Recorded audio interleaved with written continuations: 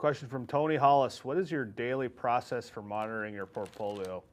If you have 50 plus positions, how do you go about managing before the market opens or during your busy work or personal life?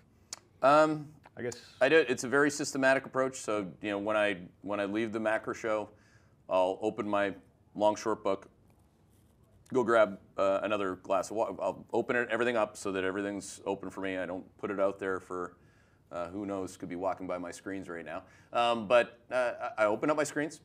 I go get a refill on my water, and I go through every single position. I actually do it alphabetically. I like doing it alphabetically because it forces me to not look at the things that are up the most on the opener that are down the most, which is the way a lot of people look at their P&L. I try to take everything out of my vision, anything that could trigger me. I just want it to be nothingness. So guess what's the first stock right now that I'm going to make a transaction in? It's going to be Apple because it starts with an A and it's alphabetical. What are the ones that I'll touch last? Well, they're the XLE, XLF, XL, anything with an X because X is at the bottom of them. So again, I'll go through every single position. I'll just tick on it. If it says execute, doot, doot, doot. And I just go through that. It takes me about 20 to 30 minutes on my long short book. Then I'll go to my long only book. That takes me 5 to 10 minutes. I just go through every single position. Load it into my risk range. Is there something to do? No. Yes. No. I don't take a call. Hey. Nobody's allowed to talk to me for that whole time, including if you could try it here, and it's not going to probably be a great experience. But again, I just do that, and then I send Jonesy the Macro Pro for the Macro Pro updates. I send it to the whole team.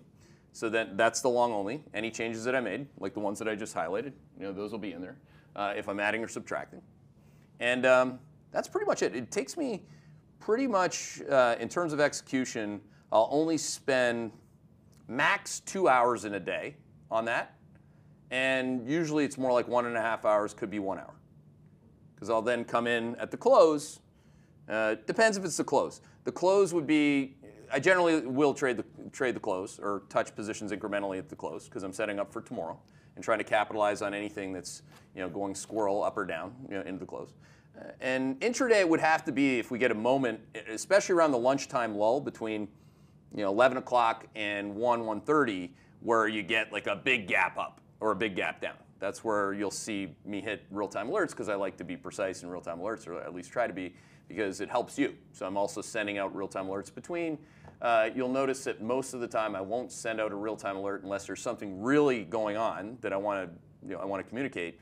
But I'll generally, you probably won't see one of those till at least 10:30. Why?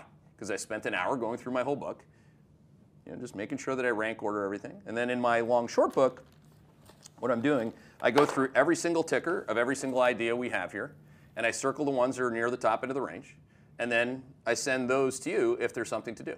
So. And one thing you didn't mention on, I guess, your the McCullough family offices, the question had mentioned pre-market, but you're not doing anything pre-market, and maybe not even really thinking too much about the price. No, moves I pre-market. think trading futures pre-market is for bozos. I mean, me being the primary bozo, everything that I could do, everything that I think doesn't make sense or wouldn't fit the process or isn't good in terms of discipline, I've tried it. Why would you do something that generally doesn't work? I mean, me, the bozo, the former bozo, the person who used to use moving monkeys, his bosses did, I did, trade futures, pre-open, panic, trade post-market moves, I've done all that.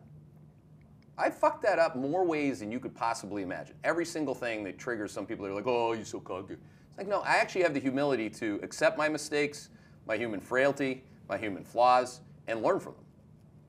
I would much prefer to quietly go to my desk for an hour, hit buttons, have no conversations, and get on with the day. Hey there, Hedgeye Nation, or if you're not part of Hedgeye Nation, thanks for watching Hedgeye on YouTube. If you haven't already, make sure to click on the button below there. Subscribe to our YouTube page. You can also follow the link in the description to our website to get even more great investing content.